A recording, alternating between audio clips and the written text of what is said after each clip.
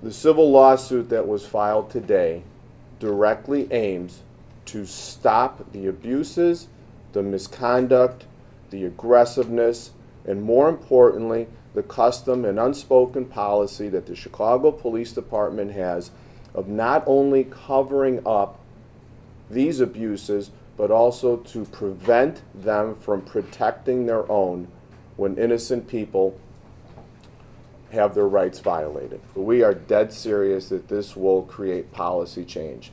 We're not gonna tolerate this anymore. But what happened to me, I don't think it was right.